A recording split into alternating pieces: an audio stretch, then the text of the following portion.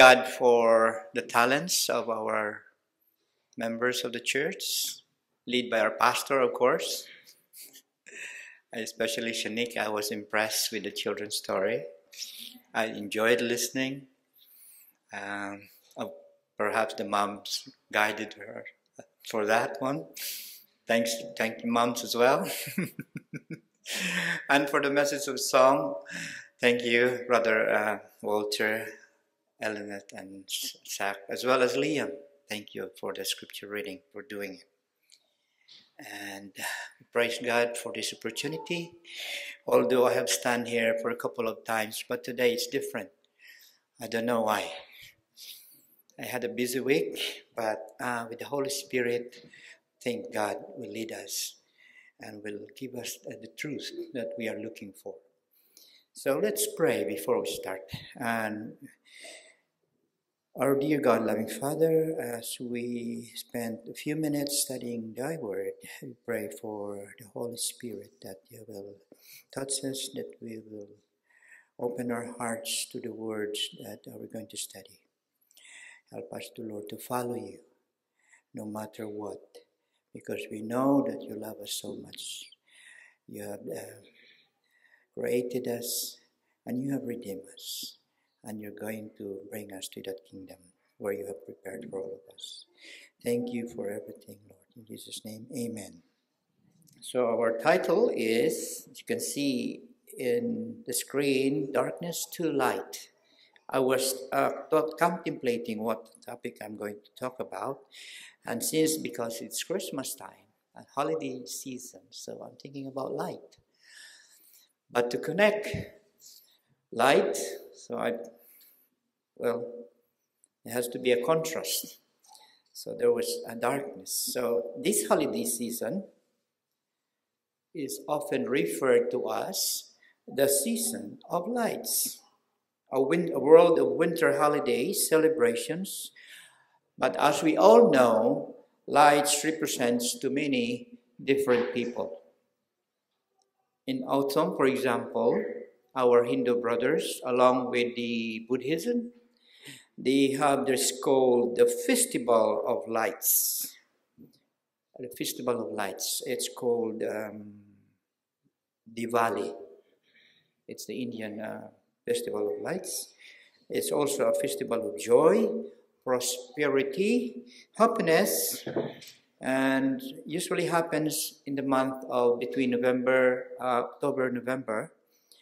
And they have these bright lanterns, they have big lights.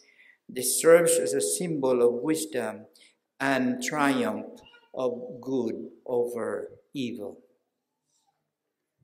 And we have also the Festival of Lights as one of the most beloved by the Jewish brothers, the Jewish holiday. Meanwhile, as the children's story has been mentioned, has been relayed to us, we have all the lights around us on this sometimes dark, gloomy, cold winter season. We see plenty of lights around, right? Homes have been decorated with kinds of shimmering, dazzling, illumination, sparkling, big, small, white, and different colors in our twinkling Christmas trees. But all of this, people supposedly should be pointing to the one and only true light, the source of light, which is Jesus Christ. But in spiritual perspective, lights represent what? A symbol of holiness, goodness, knowledge, wisdom, grace, hope, and God's revelation. However, in contrast, darkness has been associated with evil, sin, and despair. But I firmly believe that God created light to help us to see, and I have no doubt that God doesn't want us to walk around stumbling through the darkness. He even created light to become very powerful, because even the tiniest of light can dispel any darkness. But on the other hand, Darkness can never extinguish the tiniest of lights. But listen to this, church. Light exposes what may otherwise stay hidden. Once upon a time, long time ago, not really long time ago, but a few decades or centuries ago, there was a boy named Robert. Maybe you're familiar with this story anyway. He was a sickly boy and who cannot go to school regularly.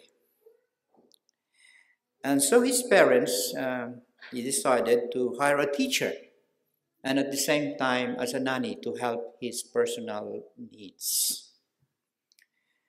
So one winter evening, his nanny came to check on him. She saw Robert's hands and face and nose pressed against the window. His nanny called him and told him to get back, but Robert said to her, "Come to the window and see what I'm seeing." Guess what? What's down there? The nanny came to see down below on the street. There was what? Any clue? There was a lamp lighter. You know the story, right? A lamp lighter lighting the street lights of Glasgow, Scotland. It was called the lamplighter story. The lamplighter, man named Leary, remember? And the poem that was written by Robert himself, Robert Louis Stevenson. You want to hear the poem? It's time. This is the poem itself. He said, "My tea is nearly ready, and the sun has left the sky. It's time to take the window to see Leary going by. For every night at tea time and before you take your seat, with a lantern and with a ladder, he comes posting up the street. Now Tom would be a driver, and Maria go to the sea, and my papa's a banker and as rich as he can be. But when I am stronger and can choose what I'm going to do, oh Leary, I'll go around at night and light the lamps with you. For we are very lucky with a lamp before the door. And Leary stops to light it as he lights so many more.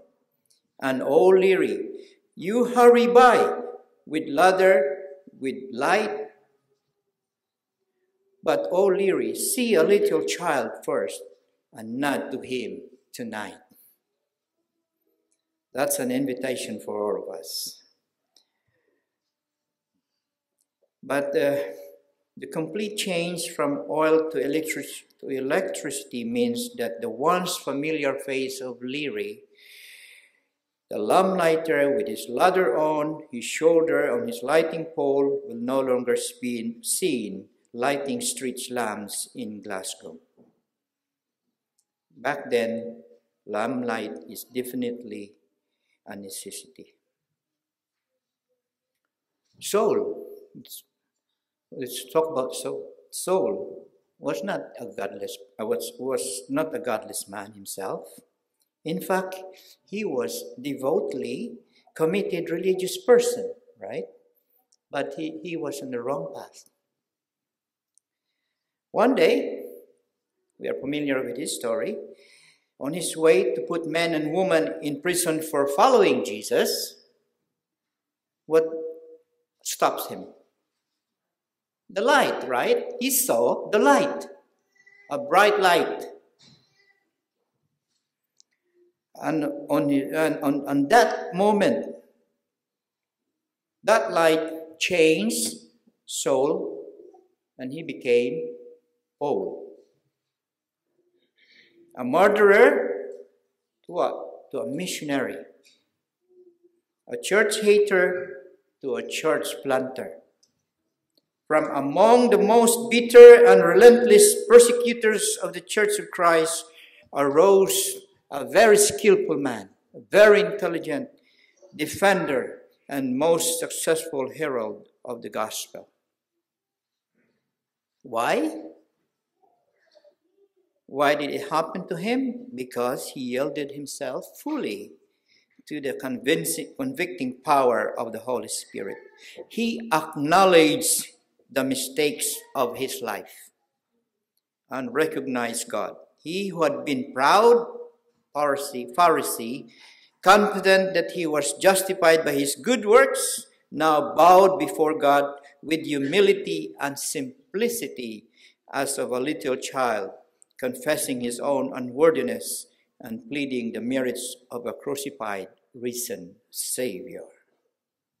No man ever lived who was more earnest, energetic, and self-sacrificing disciple of Christ than Paul. He was one of the world's greatest teachers. He crossed the seas, traveled far and near, until a large portion of the world had learned from his lips the story of the cross of Christ. He possessed a burning desire to bring perishing men to a knowledge of the truth through the Savior's love. Same thing, church, will happen to us when the light gets on us. It changes us. God has a way of turning our lives around. We know that He has unlimited supernatural resources that He freely offers us. And what do we need to do? All we need to do is surrender ourselves to Him and take advantage of His unceasing love. And He promised that whosoever believes in Him by grace through faith would be removed from the kingdom of darkness and live into the brightness of God's eternal kingdom of light. That's the promise. Church, we cannot live in the light and live in the darkness at the same time, because light and darkness cannot share together. But sadly nowadays, people love darkness rather than light. And some people are quite comfortable living in partial darkness. Meaning they have received a certain light, but they would not accept any more light.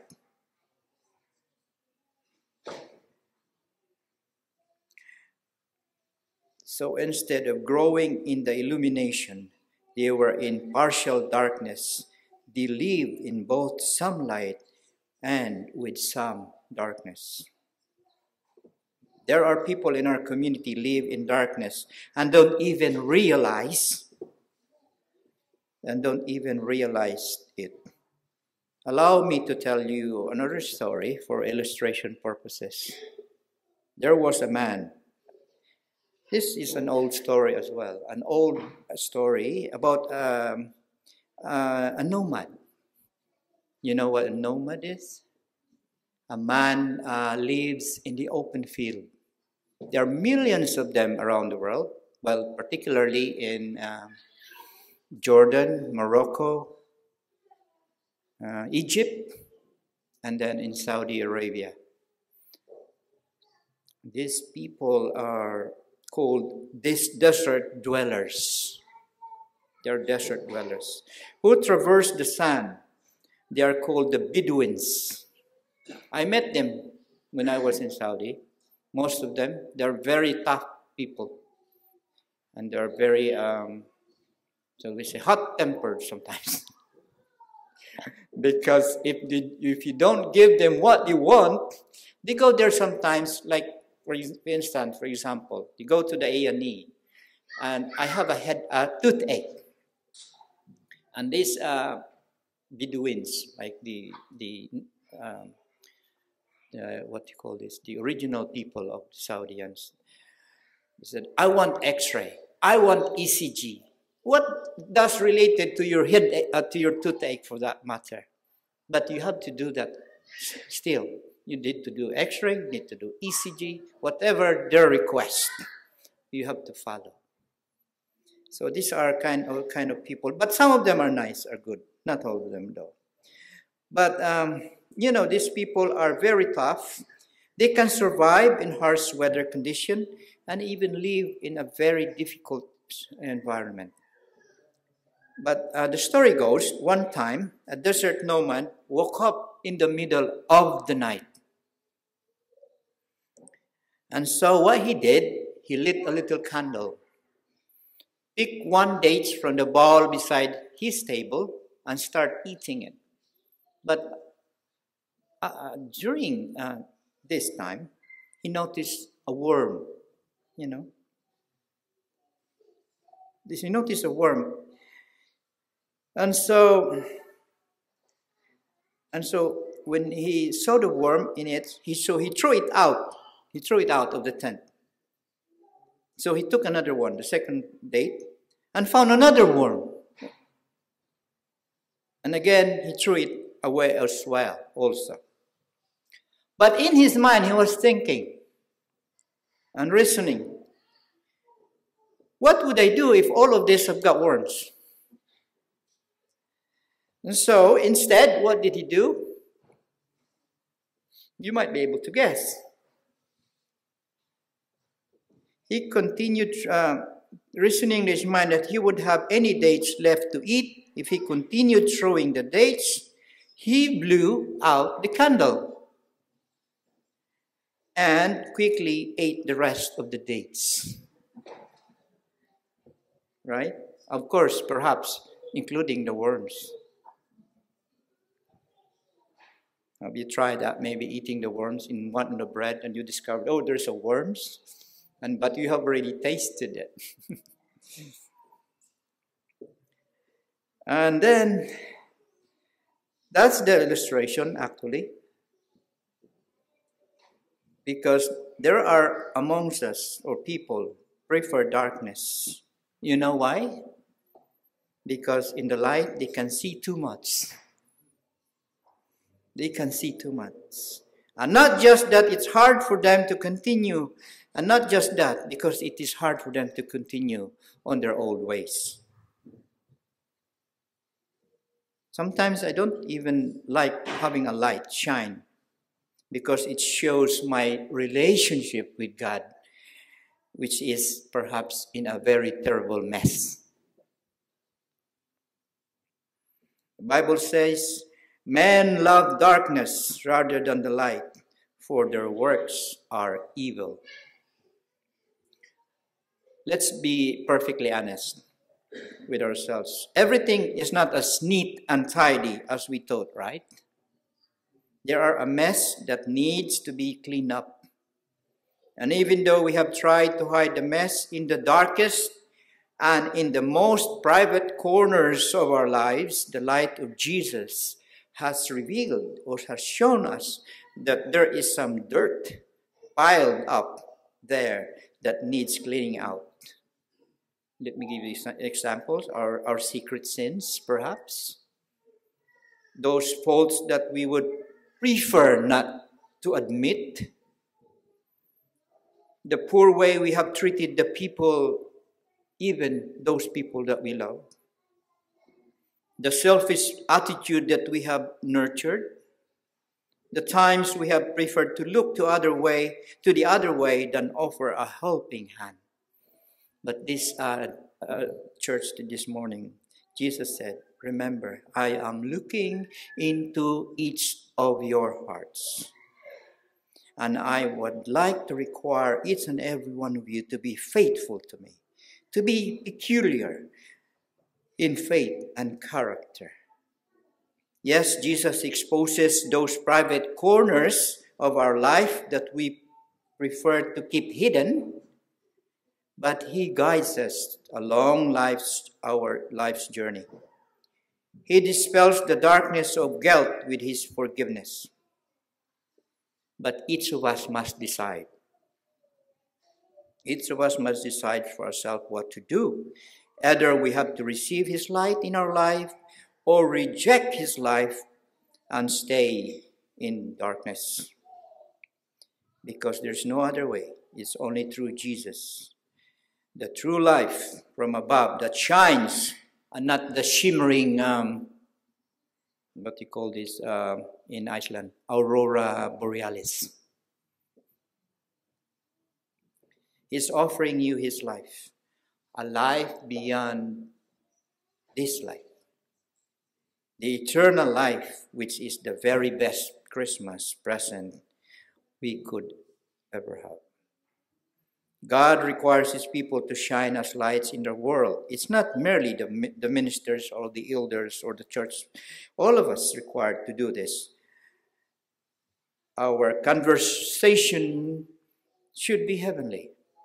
As Seventh-day Adventists, we have been set as light bearers of the world. Each of us is to be bright and shining light, showing forth the praises of him who has called us out of darkness into his marvelous light. So if you are going through a season of life where you do not know where you are going or what are you going to do with your life, maybe you are still living in partial or still even stuck in the darkness. Let's remember that Jesus has done all to redeem us out of the darkness. Let's be encouraged today. Because no matter what dark place we currently navigating, God is also there, lighting the way. But all we need to do, all it requires is to focus on that light, accept him, allowing him to be our guide. So when we face the deep darkness of our life, whether a loss of income because of COVID perhaps, sadness or despair, struggling with an illness, the aches, the pains of old age, losing the struggle with failing abilities and entering perhaps into a nursing home, we're not beyond hope. No matter how deep the darkness, the light of God's love and truth overcomes every sin that separates us from him.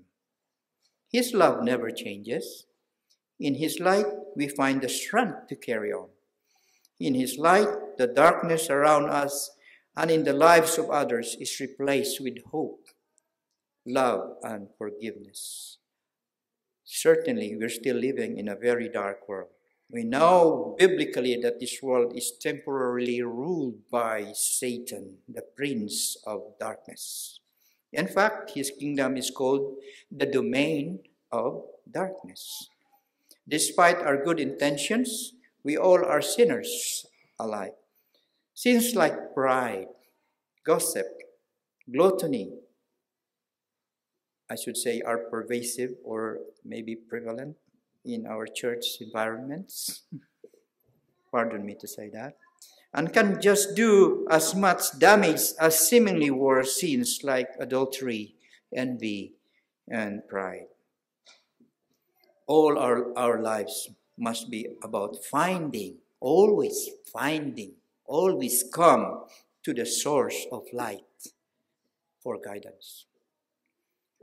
So let's move out from darkness and stay in the light by making the step journey of hope in Christ today. Jesus promised, I have come into the world as a light so that no one who believes in me should stay in darkness. We have seen his glory who came from the Father, full of grace and truth. Receive the light of Jesus into your life. Just as the sun provides physical life to the world, Jesus, the Son of God, is the spiritual light of the world, the light that has come into the world to overcome the darkness of sin. When we follow Jesus, his light leads us, it nourishes us, comforts us, guides us along our path, and our lives will have meaning and purpose. Light is the source of all life on our planet. The plant bends where? Towards the light. When light comes from an angle, plants will curve towards the light. But for us, we curve no different or not on the light sometimes. So to get better access to the lights so that the plant can grow, because they need the energy and strength that only the sun can provide. The human body needs to be exposed to natural sunlight and its rhythm to function properly. Exposure to natural light helps our bodies produce vitamin D, improves our blood circulation, rhythms, and give us a good sleep patterns. Help us to focus, enables us to get more things done, and even makes us happier. Because getting enough of these vital resources is the key to our physical and psychological well-being. Finally, church, our conclusion is the true light, Jesus Christ, with deep agony, overcame against the power of darkness. He made his way slowly through the Garden of Gethsemane, through his unfair trials. Crying from the cross, with his parting breath, he cried out, "It is finished." Satan was defeated, heavens overjoyed in triumph. He knew that his kingdom was lost. Satan's kingdom was lost. The cross is, if you look at it, it is the very center of our salvation history. In the end, we are totally saved or totally lost. There is no middle ground here. We can either have eternal life or will face eternal destruction. But God has chosen for all of us to be saved. And that even before the world began, we were chosen by him to have eternal life. Yes, some people will still be lost. And that's because though God has chosen us all, he has given us the most sacred gift, and that is the free will. God has given us the power of choice. It is ours to exercise. We cannot change our hearts. We cannot control our thoughts, our impulses, our affections. We cannot make ourselves pure, fit for God's service. But we can definitely choose to serve God. We can give him our will. Then he will work for us according to his good pleasure. Thus, our whole life, our nature will be brought under the control of Christ. So, church, it's my prayer, an invitation for all of us today, that we will strive to walk in the light as Christ is in the light. God bless us. This is my prayer.